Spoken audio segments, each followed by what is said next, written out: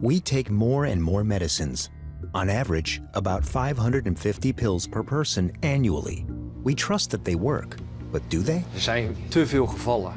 Iedere dag is er wel eentje waarvan een patiënt aangeeft van joh, ik heb nu een andere tablet gekregen, ik voel me er niet goed bij of het werkt niet. Are the patients right? Is the quality of the pills not always guaranteed? I was working for a company that was making medicine that instead of making people better, it was making people sick. These days, many medicines are produced in India, and this doesn't make the system any safer. Ik zeg dat het systeem veel gevoeliger is geworden voor fraude en mensen die misbruik willen maken van de situatie. In die zin staat de volksgezondheid op het spel. Does the label really say what's inside the box? Even life-saving cancer medicines are being counterfeited. Ich war schockiert. Das ist kein Schnupfen. Und das ist keine Darmverstimmung. Es ist Krebs. Are these just incidents, or is there more going on? Dat is uiteindelijk ongelooflijk roekeloos gedrag naar onze burgers in Nederland. Maar daar is men niet van gediend. Men is uiteindelijk op winstbejag. Zembla investigates. How safe are our medicines?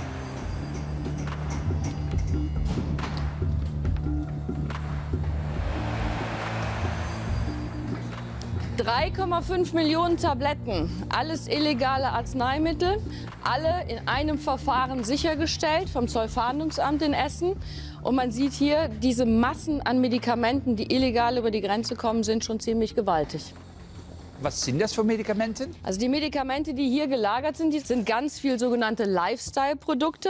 Da haben wir zum Beispiel dieses Schlankheitsmittel, man sieht es auch schon. Ja? Und da ist ein Wirkstoff drin, Sibutramine. Der ist in ganz Europa nicht zugelassen. Das heißt, es ist komplett verboten. Da gibt es Todesfälle in Italien, in England, wo Menschen an diesem Wirkstoff, weil er nicht richtig dosiert ist und weil er einfach gefährlich ist, gestorben sind. Das kann man dann auf Internet kaufen? Das kann man im Internet kaufen, leider, ja.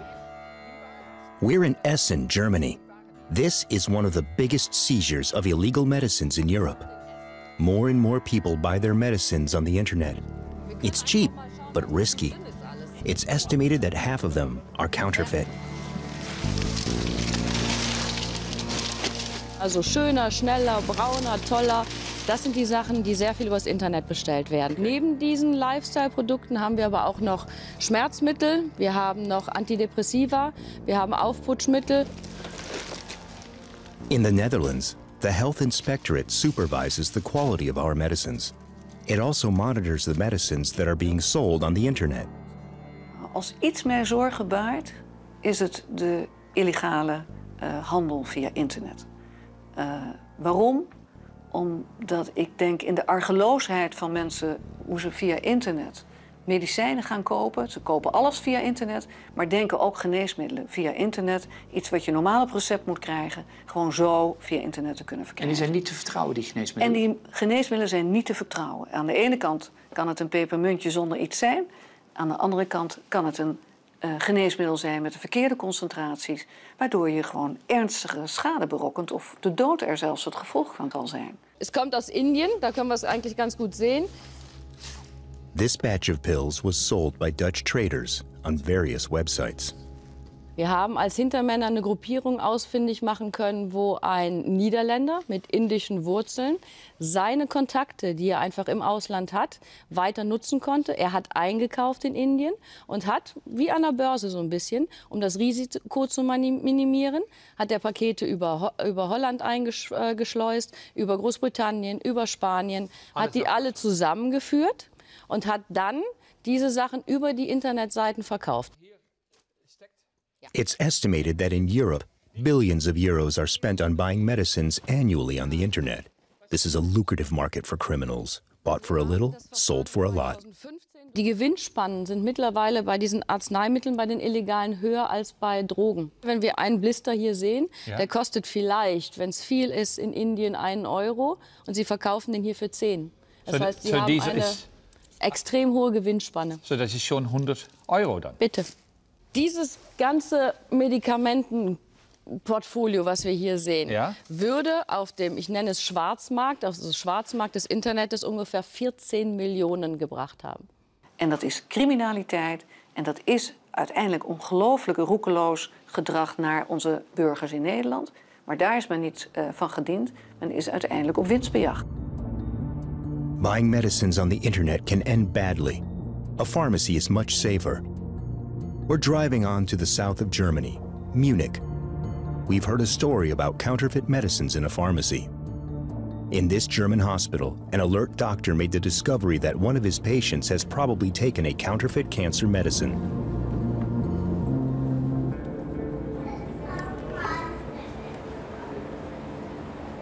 Einmal die Diagnose kriegen Krebs, dann sind sie erstmal geschockt. Man hatte mir gesagt, ich also nur noch 1,5 Jahre zu leben hätte. Das war 2010, im Dezember 2010. Ich war so geschockt. Petra Hill has had kidney cancer for 7 years now. Her illness is incurable. The cancer medicine Sutent keeps her alive. Despite the heavy side effects, she's pleased about the medicine. Und dann auf einmal wirkte das nicht mehr. Da war nichts mehr. Und da ist der Professor Stehler hellhörig geworden und hat also die ganzen Leute, die also Sutent genommen hatte, wahrscheinlich unter die Lupe genommen und hat also gesagt, Frau, bei Ihnen wirkt das nicht mehr. Professor Stehler is a renowned kidney cancer specialist. Kidney cancer patients all around the world ask for his help. He discovers that Petra Hill's cancer medicine has suddenly stopped working. We thought she didn't take the medicine, but as she assured us she took it, we knew that she had some medicine that was not having any active ingredients, that was not working in her. This is while the patient was initially on therapy. Then the drug stopped working in her, and this lesion, as you can tell here, is growing. We gave her another drug from the same manufacturer, just the same drug, but from a different pharmacy. And she had her side effects again, and the tumor shrank. Here she was on falsified sunitinib, what we think. And that's the result after she was on original sunitinib again. And you can see that the lesion is back to its initial size. So the drug is working again. Ich war schockiert eigentlich über diese ganze Sache, weil das ist kein Schnupfen und das ist keine Darmverstimmung, es ist Krebs. Petra Hill probably took a counterfeit cancer medicine. The drug in question is Sutent from the manufacturer Pfizer. It's not cheap. In Germany, it costs 7,000 euros for a monthly prescription of 30 tablets. Professor Stehler has been alert to counterfeit medicine for years, because he's had 10 to 15 other patients who were taking medicines he thought to be fake. It seems to be in waves. So we had a wave in 2007, 2008. We had another wave 2015. We're pretty sure that we lost at least one patient to a situation like that. Well, we can't prove it. It's just an estimation, and we can't accuse anyone. But we have a very bad feeling in that case. Professor Stehler can't prove it, because his patients have already swallowed all the suspect pills. There aren't any pills left to test. In the Netherlands, more than 600 people depend on this cancer medicine. It can save lives if it works. Can counterfeit medicine occur in the Netherlands? I guess so. Of course. Why not? It happens to my patients, and it happens over and over again. Are counterfeit pills also sold in Dutch pharmacies? Mensen die kwaad willen en die geld willen verdienen over de hoofden van patiënten, die maken die medicijnen en die krijgen ze op de een of andere manier in de distributiekanalen geperst. En dat zou zelfs in Nederland kunnen gebeuren? Dat gebeurt. Hoeveel gebeurt dat? Ja, geen flauw idee. Those drugs might get into the European Union from India, from other countries, and just be repacked in areas where control is hard to do or is just weaker in terms of the regulations from government. We visit the Dutch inspectorate that's responsible for the safety of our medicines.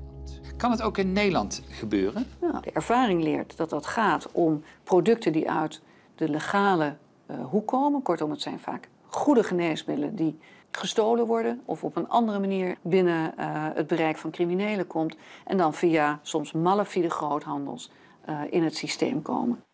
That's just the original German packaging that the patient gets. We have a package here. It looks almost the same. That is not the original one. That comes from Romania. But it's also a Pfizer drug. We think it is, but we don't know, and we don't know how it got into a German pharmacy. How does it work? Inside the European Union, there's free movement of goods, including medicines. Sometimes, the same medicine is being resold dozens of times. This makes controlling it more and more complex. Criminals take advantage of this. They move the pills back and forth, and sometimes, in the process, they inconspicuously put counterfeit pills into the distribution system. This is the same drug, sunitinib, in a blister.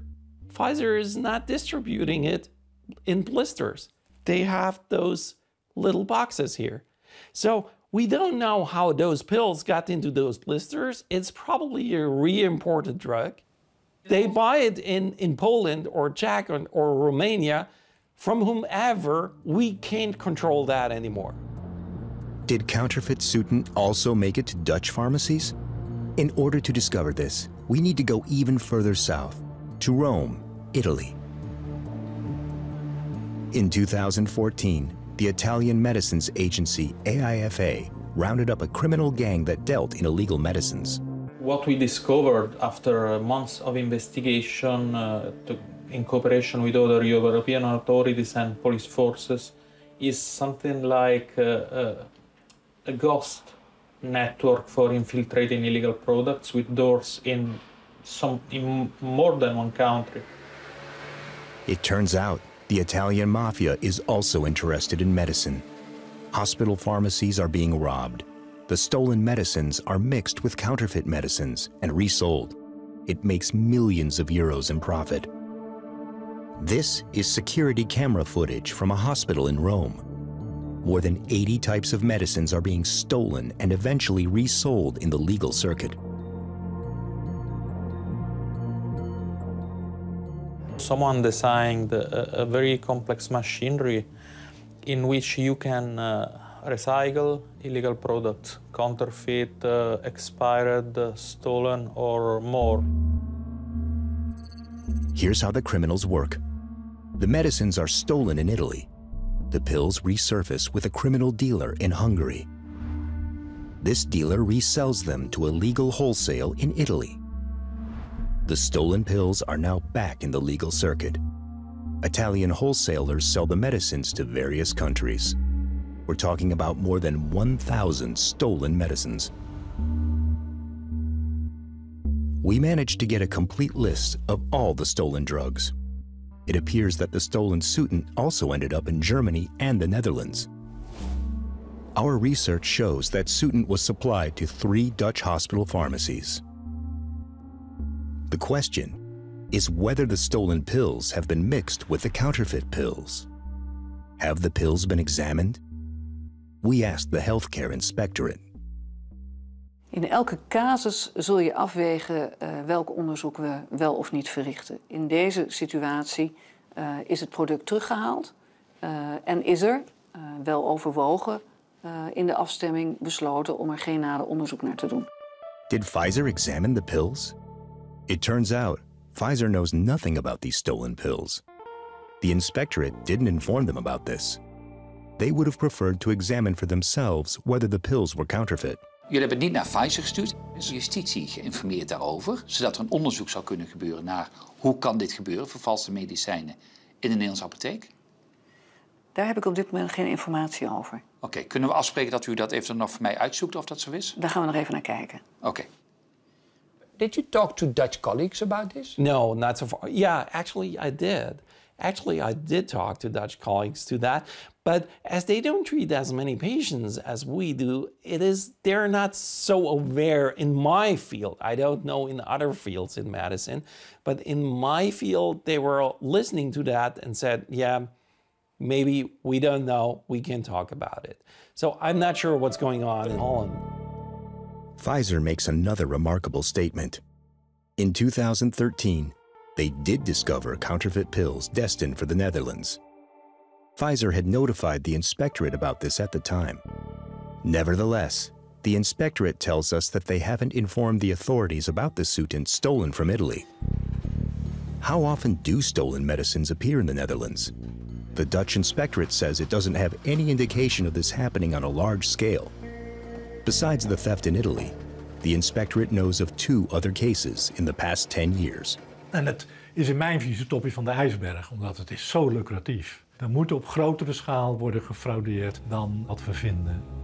Pharmacology professor Huub Schelkens has been a member of the Dutch Medicines Evaluation Board for 10 years. Zonder met de ogen te knipperen wordt er soms €50.000 gevraagd voor een middel wat maar 4 of 5 euro kost om te produceren.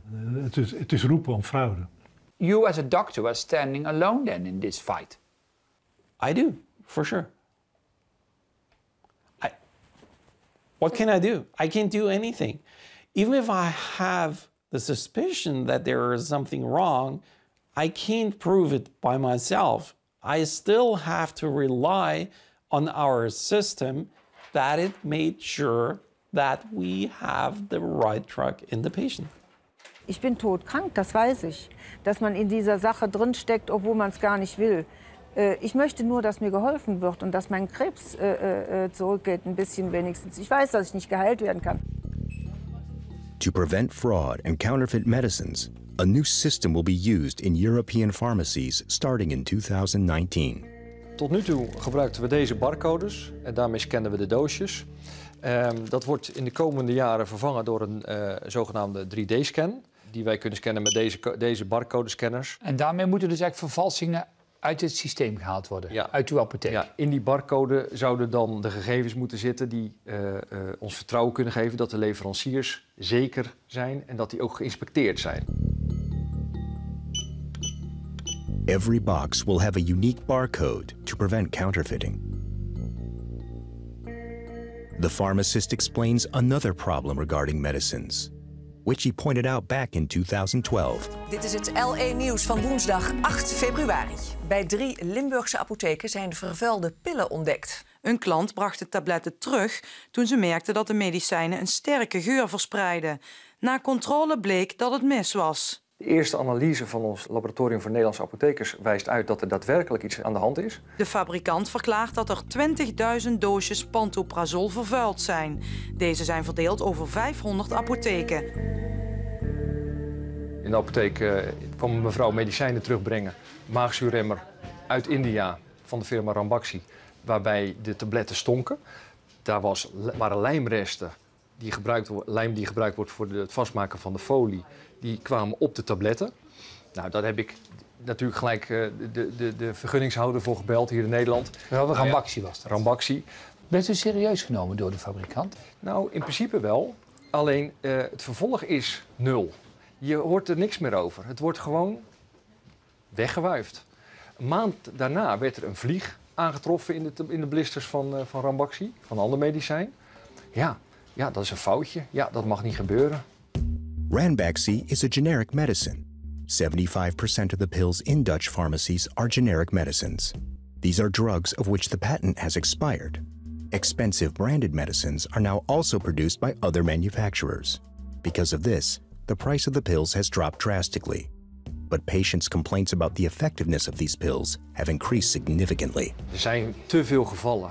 Iedere dag is er wel eentje waarvan een patiënt aangeeft van, joh, ik heb nu een andere tablet gekregen. Ik voel me er niet goed bij. Of het werkt niet. Maar werkt het dan? Is het dan niet psychisch dat die patiënt denkt, ander kleurtje, dus dat zal niet werken? Nou, er zijn te veel meldingen om het aan de psyche toe te schrijven. Er zijn daadwerkelijk mensen die last krijgen van hun maag, omdat hun maagzuurremmer mogelijk te weinig maagzuurremmer bevat.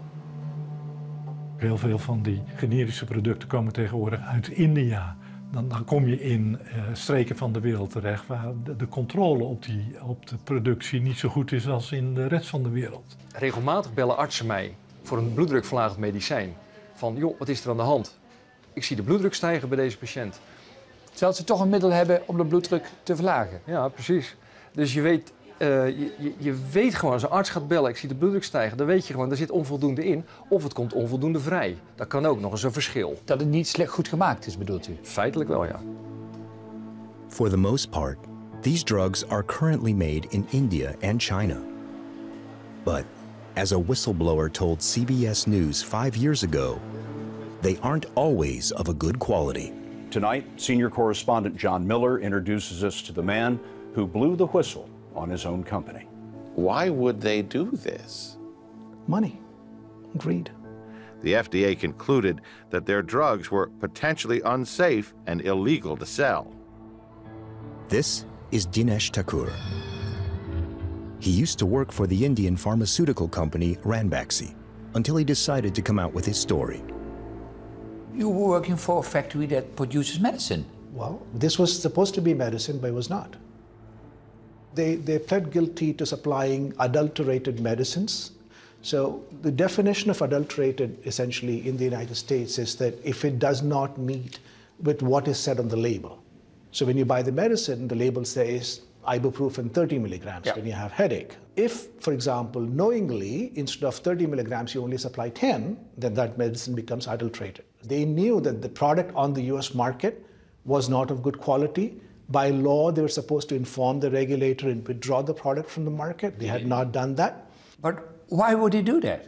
Because it's cheaper to, you know, if for example, if you cheat, then it can be cheaper. Of course. And then if nobody sees, then there is no problem. That's correct. But we're talking about human lives. And that is why I just told you a little while ago. That's why you came out as a whistleblower? That was the primary reason why. Because, you know, at the end of the day, the medicine that I was working for a company that was making medicine that instead of making people better, it was making people sick. The Indian company Ranbaxy is fined $500 million by the American Food and Drug Administration, also known as the FDA. When the FDA went and inspected, they found that on the tablet dark spots of dirt.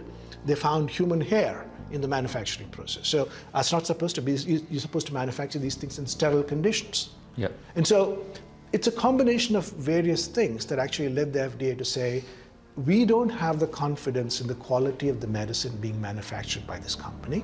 And so, the US bans the import of 30 different Ranbaxy medicines.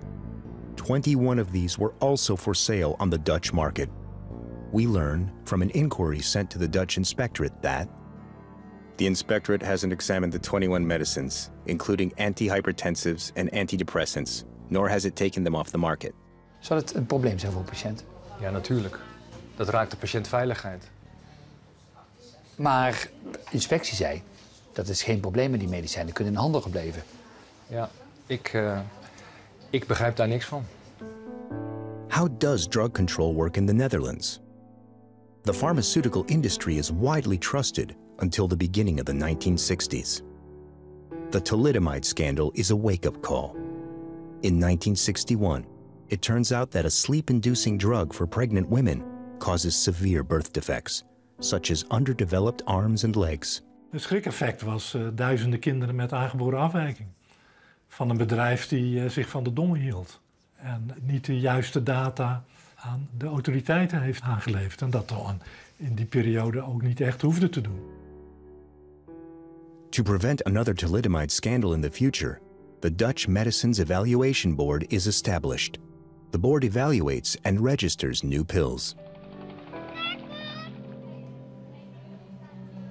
Once medicines are allowed to enter the Dutch market, the Dutch Health Inspectorate then monitors the manufacture and production of the pills, including those made in India. En gaan jullie dus ook naar India toe om die fabrieken te bezoeken? Wij gaan naar zo'n fabriek toe, spreken met medewerkers, spreken met de leiding van de organisatie, om een gevoel te krijgen over hoe is de cultuur ook in zo'n organisatie. En wat een toezichthouder doet, is het toezicht houden of die kwaliteit gegarandeerd is. En of de wijze waarop er samengewerkt wordt in het maken van zo'n geneesmiddel op de goede manier plaatsvindt.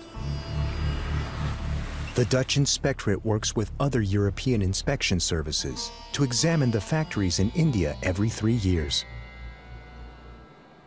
It is not possible for any authority, whether they are Dutch, French, German, American, to be able to thoroughly inspect every aspect of the process in a time period of 2 or 3 days. In de basis is toezicht altijd vertrouwen. De kwaliteit van dat wat er gedaan wordt, heeft zo te maken met die miljoenen producten die elke dag dan daar gemaakt worden. En die hier geslikt worden. En hier uiteindelijk geslikt worden. In dat hele proces kun je heel veel checks inbouwen om het te controleren. Maar uiteindelijk in die fabriek moeten de checks er elke dag zijn. There have been enough evidence now in the public domain that manufacturers in India and China, they essentially game the system in the sense that they figure out when the inspectors are coming, they figure out what is it that you want to show them, control how it is shown, so they only get to see the good parts of the process. And the moment they leave, they go back to doing the old nonsense. Ja, een fabriek weet dat we komen. Een fabriek is heel groot. Er zijn heel veel productieprocessen binnen zo'n fabriek. Dus wat zo'n Europese inspectie in de voorbereiding doet, is allerlei data al beoordelen. Ze moeten ook van alles aanleveren. Voordat u naar India gaat? Voordat we überhaupt naar India gaan. Er is veel meer voorwerk dan de uiteindelijke inspectiebezoek. Dat is een stapel voorschriften en richtlijnen waar de producent aan moet voldoen. Maar dat zijn vooral administratieve richtlijnen. Je moet 4 keer per dag de temperatuur controleren in de ruimte waar de productie plaatsvindt bijvoorbeeld. En je moet aantonen dat dat dan ook gebeurt en dat het afgevinkt wordt, et cetera. Het is een papieren controle. Dat is ook een papieren controle. The inspectorate visits the Indian factories. It checks the processes, but it doesn't check the medicine itself. They have a period of 3 or 4 days when they are locally at that point in time. So in India they don't check the medicine? No, they don't. Die controleert niet het medicijn, die controleert of het kwaliteitssysteem. Dus de productie waar we het over hebben? Dat zijn alle voorschriften, de standard operating procedures, de SOPs, of dat allemaal klopt. The company comes and tells you that, hey, look, I've checked for the quality of API before I made a pill out of it. Well, it's a paperwork says yes, it's great. If the paperwork is okay, yeah, then the pill is okay. Then the pill's okay. In 2015, another Indian whistleblower approaches the European Inspection Services. Goedenavond. De betrouwbaarheid van onze medicijnen staat ter discussie. Upon the whistleblower's information, 700 different medicines in total are taken off the European market. Een medicijn is cholesterolverlager. Het is een andere fabrikant, maar het is wel precies hetzelfde medicijn. 150 to 200,000 Dutch people take these pills. What happened here? Welcome to GVK Bio. In this promotional film, GVK Bio shows how the clinic tests medicines on people. Here, the original branded pill is compared with the new generic pill, and this is being manipulated. What was happening in this company was they would just take one patient's ECG, copy it 24 times, and then say, hey, we got 24 patients to take this. And everybody passed. So they didn't test? They didn't test. On 24 people, but just on one patient? Just one person. The clinic's examination has to prove that the new generic pill works in the same way as the original branded pill. Trial subjects test these pills. What does that say on the quality of the research then? Well, there is no research. I mean, if you do this, there is really no research to talk about. But the paperwork goes to the Dutch authorities. Which is precise. They say, right. And the paperwork says, hey, 24 patients. Look, everything looks great. Only after the whistleblower points out the data manipulation do the European Inspection Services find the same abuses in 4 other Indian clinics. Consequently, medicines must once again be taken off the European market. Ineens worden al die bedrijven bezocht en vindt men heel veel fraude. En die fraude is ontstaan omdat het toezicht eigenlijk ontbrak. En de fraude is ontstaan omdat er zo ontzettend veel geld te verdienen valt in die sector. There's such a cultural gap between the United States, European Union, and India and China. You really need somebody with inside information to come out and tell you that this is what is happening. Als er echt gemanipuleerd wordt, is het ontzettend belangrijk dat er ook klokkenluiders zijn. Soms haalt een inspectiedienst het eruit, Maar soms is er een klokkenluider nodig om precies te weten waar die datamanipulatie plaatsvindt. Our generic medicines are tested on trial subjects in India. Most of these trials are preferred in destinations like India because you have large kind of patient population and healthy volunteer population who can easily be coerced into these clinical trials. Professor Prasad examined these clinics. It appears that trial subjects are participating in various examinations against the law. There is more and more compulsion for them actually to hide that they have actually already participated in clinical trials, and therefore sometimes it goes up to 5 times, 10 times a year, and which has a lot of problems in terms of scientific trial itself. We talked to several trial subjects. They confirm that they lie about their age, background, and how often they participate in the studies. The CROs actually are aware that some of these things are happening, but they want actually, quickly within a particular time that they need certain number of people to be recruited. So they know, yeah, and they take the risk. Yeah. So it's not only the research data that's being manipulated, but the qualifications of the trial subjects are being manipulated as well. This influences the quality of the research. In 2016, 1 in 10 factories in India are rejected by the European inspection services. There's a basic lack of hygiene. The employees are not well trained, and there are quality deviations that lead to severe health risks. My entire experience in the last 10 years is that it's not like every batch of the product is bad. Okay? If the company makes 100 batches for the Dutch market, you may find 50 of the batches to be perfectly fine. Die kwaliteit is niet constant. Het varieert. Het wisselt per leverancier. Het wisselt per charge. Het is geen pijl op te trekken. The problem is consistency. The problem is it's not that they don't know how to do it. This is the tragedy of the Indian industry. It's not as if they don't know how to manufacture good product. They do know how to manufacture good product. But they manufacture good product when somebody's looking over the shoulder. That is a problem. So it's consistency between various batches. What happens when the pills come from India to Europe? The Indian manufacturer is obliged to have the batches or consignments of pills examined in a laboratory upon entering the European Union. Maar dat is ook iemand die betaald wordt door het bedrijf dat de producten maakt. Nu is het zo dat de slager zijn eigen vlees keurt.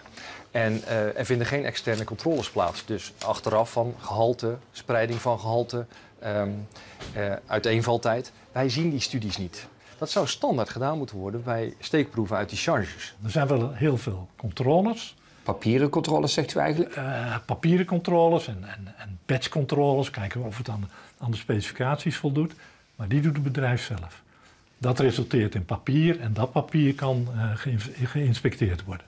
If you're going to rely on manufacturing facilities located outside of the European Union, where you don't have the ability to conduct inspections very, very quickly, perhaps we need to relook at our regulations and see what needs to change. Zou het niet een idee zijn dat elke partij die vanuit India of China, Nederland of Europa binnenkomt, dat daar gewoon door u als inspectiedienst even de pil wordt bekeken? Want dat is uiteindelijk wat wij slikken. Dat is het medicijn. Ik verwacht dat met deze uitzending deze vraag nog vaak gesteld gaat worden. En dat dat dus ook binnen Europa een onderdeel van een gesprek zal zijn. The pills that enter Europe are not routinely examined by the inspectorate, independent of the manufacturer. The pharmacist can't do this either.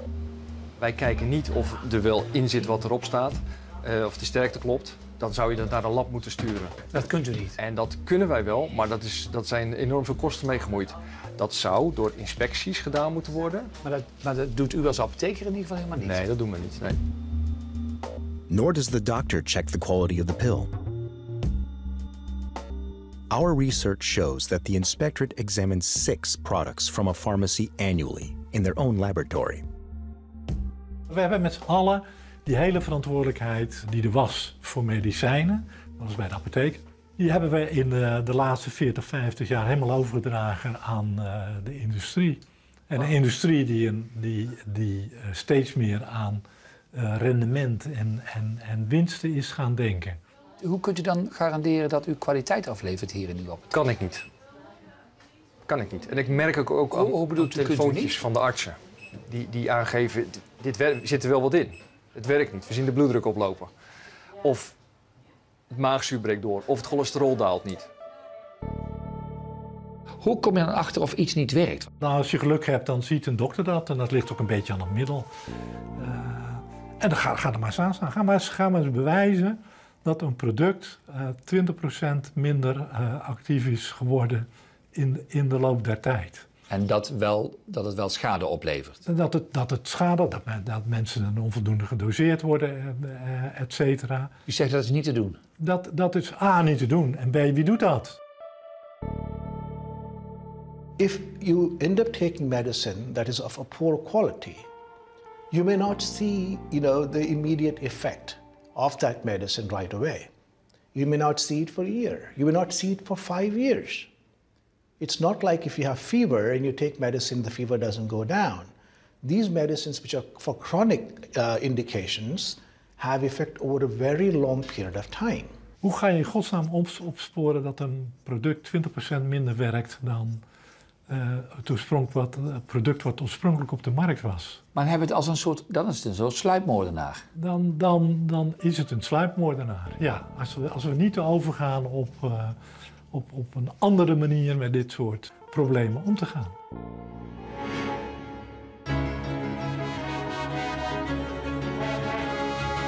Visit our website to read more about the safe use of pharmaceuticals.